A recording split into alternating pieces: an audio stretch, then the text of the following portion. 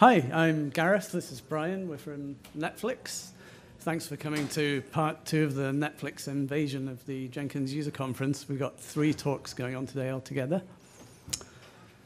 Over the last couple of years, Netflix's streaming movie and TV service has moved almost completely to the cloud using Amazon Web Services. You guys may well have seen some of the great presentations and blog posts by Netflix engineers that talk about all the cool things that we do in AWS and running the streaming service in production. But how about what it takes to get that service into production in the first place? This talk is going to delve into our build and deployment architecture and concentrate on how we use Jenkins as the centerpiece of our production line for the cloud. Brian and I work on the engineering tools team at Netflix. There are actually 6 of us from our team here today. So if you're interested in how Netflix does engineering tools or anything that Netflix does, or especially if you're interested in working with us, just find somebody wearing some Netflix gear and talk to us. Our team's responsible for making standard tools for all our engineers to make building, testing, and deploying their products simple and pain-free. We're now a pretty big team. I think there are 13 of us altogether with a fairly diverse range of skills. Everyone can go pretty far up and down the stack. One exception of that is don't ask me to do any UI work if you don't want your eyes to bleed. Our team runs the Netflix continuous integration infrastructure. That includes a common build framework that we wrote to make it as trivial as possible for developers to create new builds for their products. Among other tools that we wrote are the Bakery, which creates custom machine images for deploying our services into the cloud, and also Asgard, the now open-sourced AWS management console that you can use to manage pretty much every aspect of your AWS deployments. For anybody using AWS, I strongly encourage you to take a look at Asgard. It's a really awesome piece of software. And more on all of these pieces of software is coming up later in the talk. A little bit of history on Jenkins at Netflix.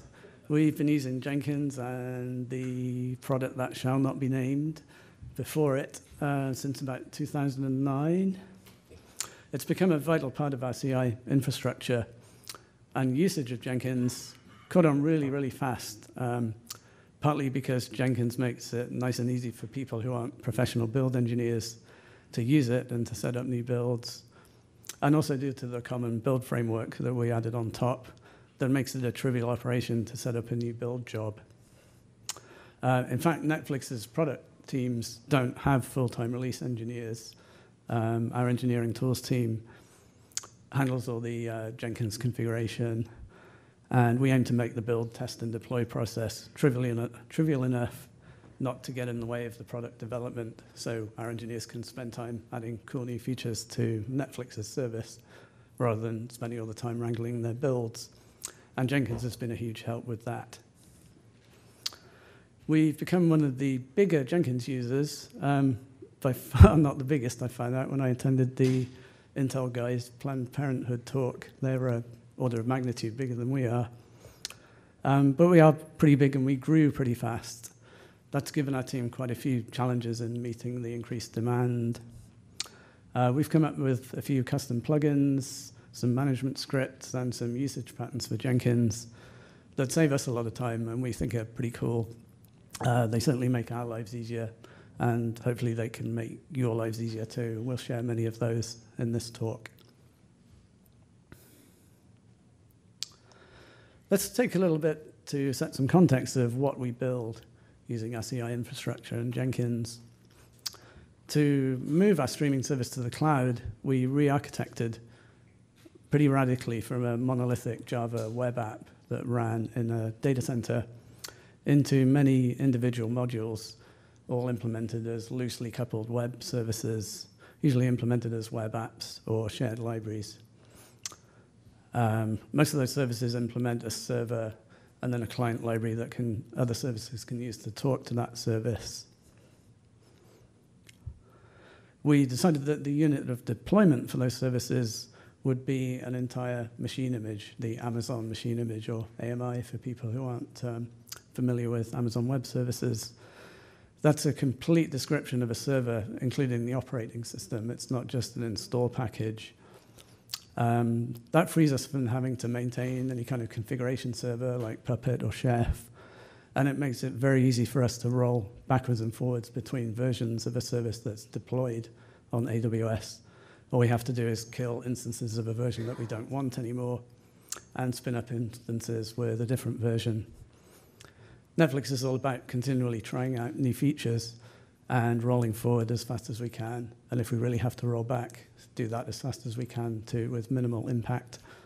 And having the AMI as the unit of deployment really helps with that.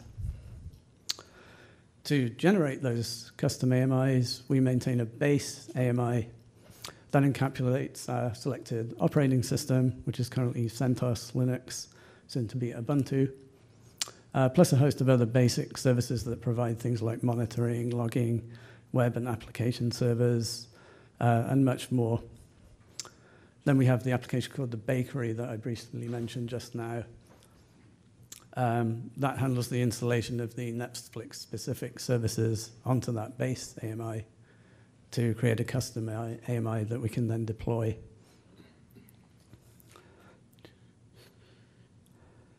Once those AMIs are ready, we deploy them into auto-scaling groups in AWS. Those are groups of servers that you can scale up and down in an automatic way based on the various criteria for system load, user load, other statistics. And to do that, we use Asgard, which I mentioned earlier. Notice that a key aspect of having all those shared services, which are loosely dependent on each other, is that each service team has to rebuild pretty often in order to pick up the changes from the other services that they depend on. That's the continuous part of continuous integration, and that's where Jenkins comes in. Oops. Here are a few details on how we build all those cloud services now that you guys have a little more understanding of what we build. Here's an overview diagram of our build and deployment pipeline. We can provide this entire workflow using Jenkins jobs with the help of our common build framework. The common build framework is based on Ant. It implements a set of common targets that all the builds can use all the way through from syncing the code up to deploying it into AWS. If you guys think Ant is getting a bit long in the tooth, so do we. We are working on a brand new build framework, which is based on Gradle, but that's still a work in progress. For the continuous integration to run all those builds, we picked Jenkins, as you know, because it's very feature-rich, it's easy to extend, and as Justin from Netflix mentioned earlier, it's very easy to extend without having to write a lot of plugin code. You can just do it with scripts. And it has a very active and helpful community, so thanks to all you guys for being part of that community.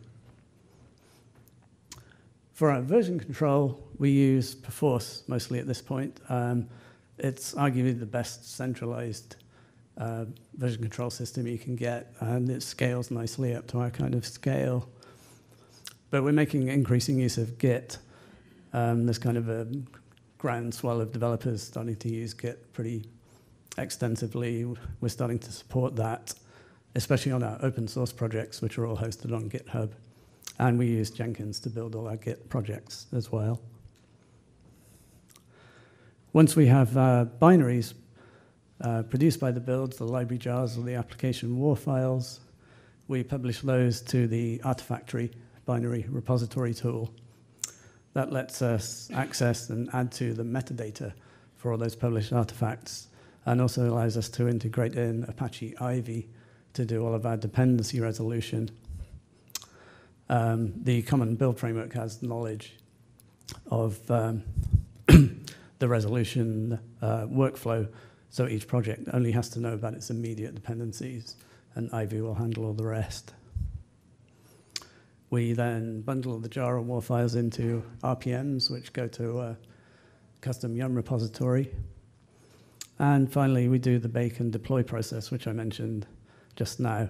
The Common Build Framework has Ant tasks that access the APIs for the bakery and Asgard to run those operations.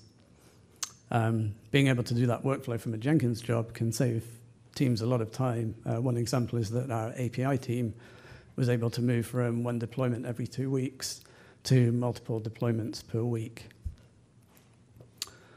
It's also worth mentioning that that full automated deployment lifecycle is mostly used in our test environment, where you just want to spin up a new version quickly so that you can run tests against it. Deployment to production needs a lot of extra checks and balances that tend to be very specific to the service that you're deploying, and a lot of those aren't yet fully automated, although we are definitely moving in that direction. Here's a quick overview of how easy it is for a team to set up a new build job in Jenkins. You pretty much only need 2 pieces of information, one of them being where to find the source code in source control, add in the Common Build Framework to that as well. And then finally, just specify your Ant build file and what targets to call from it. Most of the targets people call are standard targets implemented by the Common Build Framework, so there's very little custom Ant coding to do. Another aspect of not needing full-time release engineers to do the builds. But even this minimal setup can be pretty tedious when repeated for a large number of jobs that we have. So we're working on a plugin to make that even more trivial. And Brian's going to talk about that a little bit later on.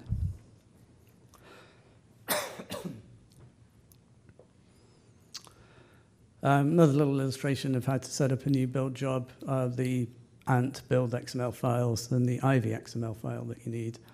As you can see, the build file is very trivial. It just pulls in a template, in this case to build a web application. That template includes all of the standard targets that you would need to compile, test, build, bake, and deploy. Then the ivy.xml file, you just really need 2 sections. The publication section pretty much is just telling the build framework what type of artifacts you want to produce. The build framework has all of the knowledge of how to produce those. And then you just list your direct dependencies in the dependency section. So again, that's pretty quick and trivial to set up for a new build. So now we know how the continuous build and deployment pipeline works. Let's take a little look at how we use Jenkins itself as the core of that infrastructure. And I'll also go over a few other interesting use cases that we found for Jenkins. Jenkins at Netflix is definitely not just a build server. Here are a few more uses that we've found for it. At its heart, Jenkins is really just a nice job scheduler. So there are stacks of other things you can do that don't involve building. For instance, our Cassandra team, who's responsible for all of our data storage in the cloud, has their own Jenkins instance for monitoring the health of all the Cassandra clusters, which is a large number of EC2 instances, and also performing automated repairs on those if problems happen. This one's a really good testament to how easy Jenkins is to use. All that our team did was to give the Cassandra guys a basic Jenkins master setup and a few slaves, and they set up all the build jobs. They set up a custom dashboard to display all the job results, and they even managed to turn the blue balls for build success into green balls somehow, which I subsequently found out you can do with a plugin, but I was pretty impressed at the time.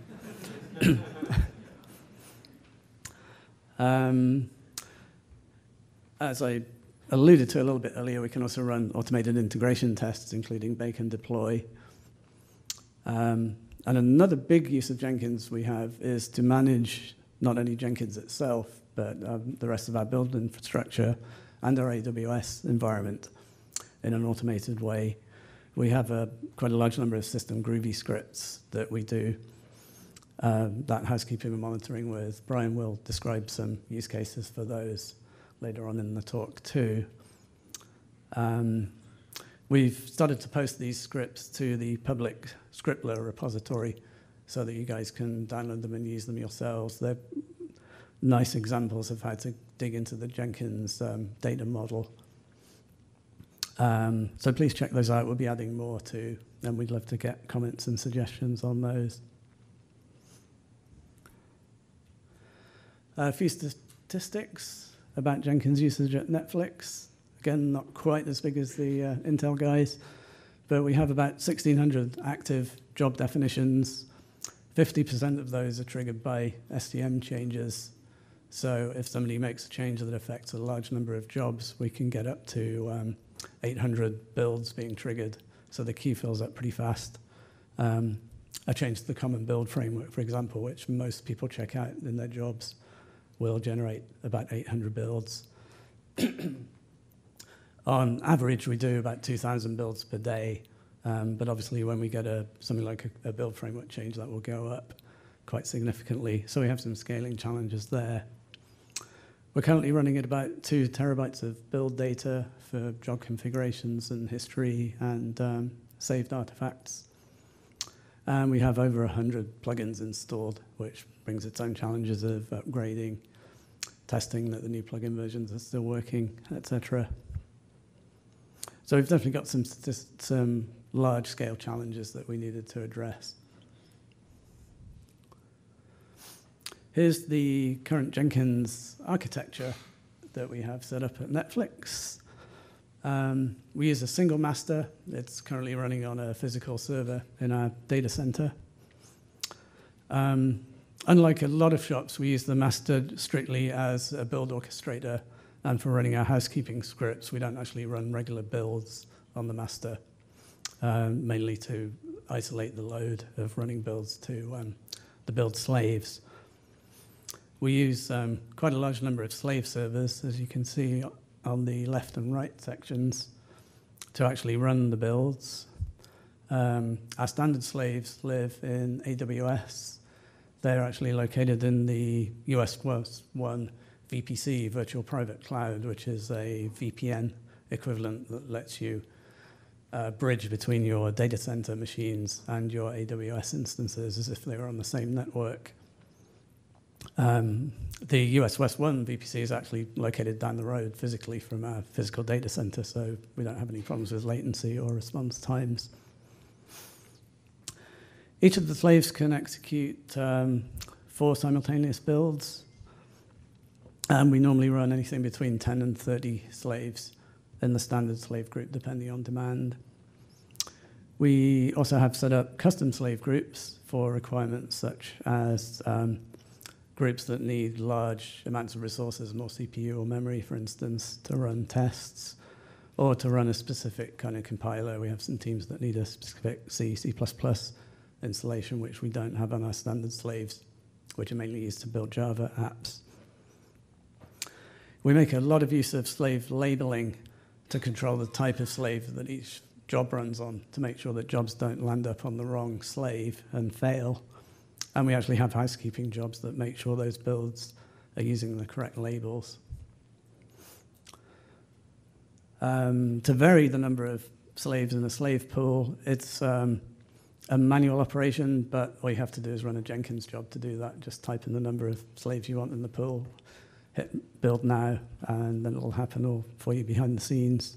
Brian will talk a little bit about that, how that happens later in the talk too.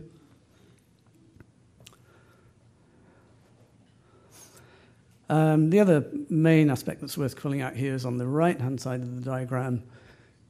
Because it's so easy to set up build slaves in Jenkins and have them register with the master and start running builds, we let our individual product teams maintain their own slaves.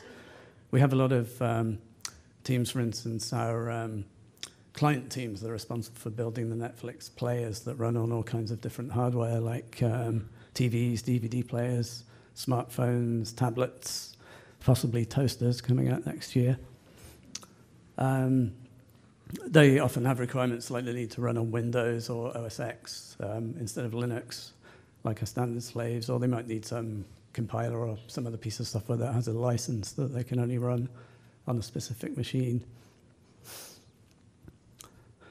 To update the standard slaves, we just use an rsync process. We keep the standard set of build tools on the master, and then every time the slaves are restarted, we have a startup script that asyncs the latest version of the tools over to the slaves.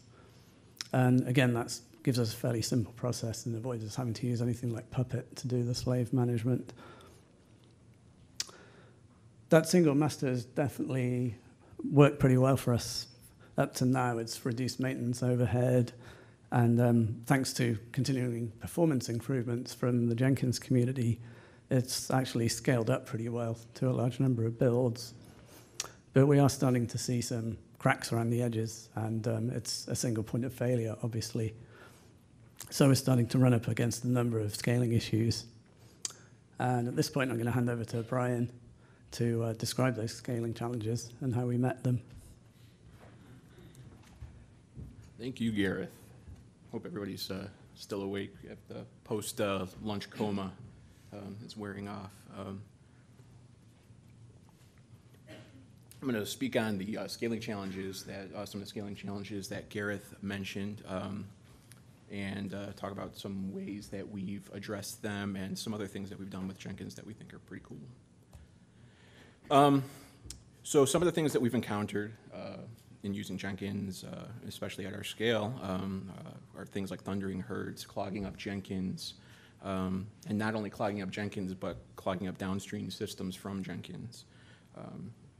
To give an example of that, when we update our build framework, as Gareth mentioned, that's going to trigger all of the SCM trigger jobs that also depend on the CBF. We can scale our slave pool up, but once we do that, we're now pushing additional load out in Artifactory because all those slaves are now resolving and publishing and pulling down dependencies from Artifactory. So we have to sort of balance the needs of Jenkins versus the needs of Artifactory and make sure that we're not killing ourselves and just pushing the problem upstream or downstream.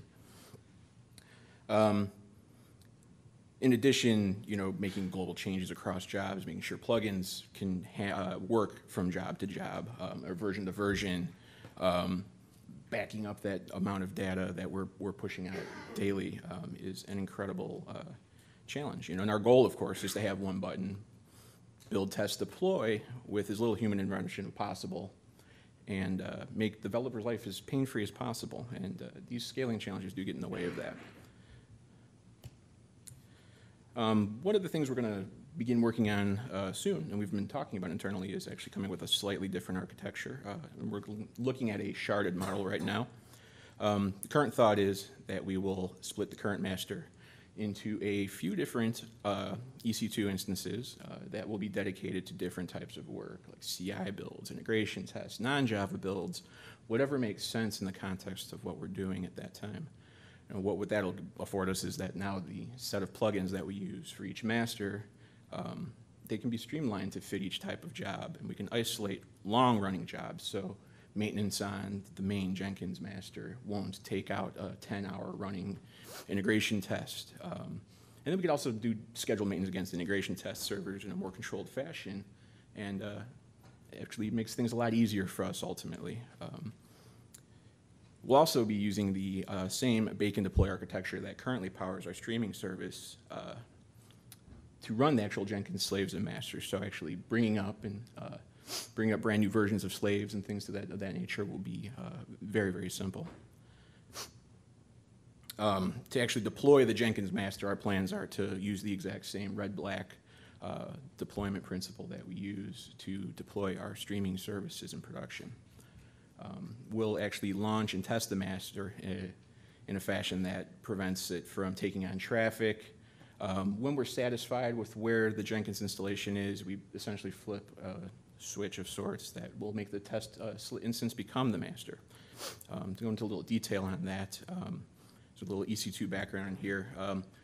Our infrastructure depends heavily on the Amazon autoscaling group, which is essentially a cluster of machines that is sort of self-managing. You have a bunch of nodes that are essentially identical, or actually completely identical in ways. And if one of them disappears, Amazon handles bringing it back up. You can even feed back metrics into Amazon and say, here's my CPU for this auto-scaling group, or here's this other metric that's important to us. We need more, we need less, or even on a schedule. We don't do anything from these hours, take all these nodes offline, and things of that nature. So we'll have a live ASG with the master that's running current builds, and we'll have a new ASG with the test instance. What we'll do is we'll store the jobs on EBS volumes, and EBS volumes in Amazon parlance are basically persistent storage devices. And this also ties into backup in that we can use EBS for things like snapshots and things to help us back up and be a little bit more resilient in case of failure. So we'll store the job data on those Amazon EBS volumes, and that data will also be synced regularly from the live master to those standbys, which we'll also have running in separate ASGs.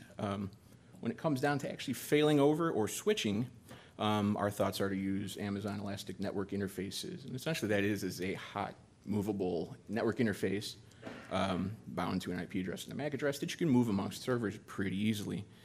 So the idea is, again, to take that interface, pick it up, move it over here, that machine starts taking on traffic, and hopefully everything works and we don't get called. Now, we haven't actually really fully worked all this out. It's kind of ideas at this point. We'd definitely be interested in hearing anybody's experiences with rolling a HA solution. CloudBee's HA plugin actually looks pretty interesting too, so we're going to be talking with them and investigating that to see what we can do there. So, again, if you guys have any ideas on how we can do this or you've tackled this, any information would be great. So, do you do anything between those ABSs? That's part of what this is about? In our heads, we do. We don't really do anything yet. This doesn't exist, except for basically on a napkin and this slide. And a whiteboard in Midgard, our office room. So we set up an actual Jenkins job to actually package up Jenkins. We have it pull a URL where the Jenkins wars are uploaded. We then take that war file, grab it. We take our list of plugins from a list that we maintain externally, and then we take that and bundle up in an RPM, similar to how we bundle up all of our other applications. Take that RPM, we bake it, and we can then deploy it using all of our existing tools, which is fantastic. Now, we could have used the standard Jenkins RPMs and gone that way, but this also lets us take advantage of all the other infrastructure that we've got out there. We get some services like monitoring, logging, Apache pre-configured, the Netflix Tomcat, all of our application stack and tools, and it makes things very easy, especially when folks in other groups need to get out and hop on a slave and jump around or poke around there. It looks just like any other cloud machine to them in the way that we've configured things, which is very, very useful. So you mentioned before that you save job data on ES volumes. We will be. Oh, you will be. Okay. Yeah. Do you currently have a strategy about doing any sort of SCM storage of previous Jenkins jobs configurations so that you can roll back to the previous one if you need to? Yeah, I think Fran's actually going to talk about one strategy that I have for that, which is the job DSL plugin. Yeah. It's coming up. We also currently, because the current Jenkins plugins don't handle backup of the system configuration for Jenkins, we just have a Jenkins job that uses the URL trigger to check when the file changes and just checks it into our internal GitHub repo. And this next slide kind of goes into what Gareth was hinting at here.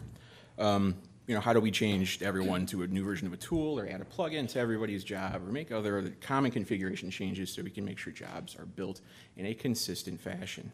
We're talking about 1,600 jobs here, so going through and clicking, or it's a nightmare.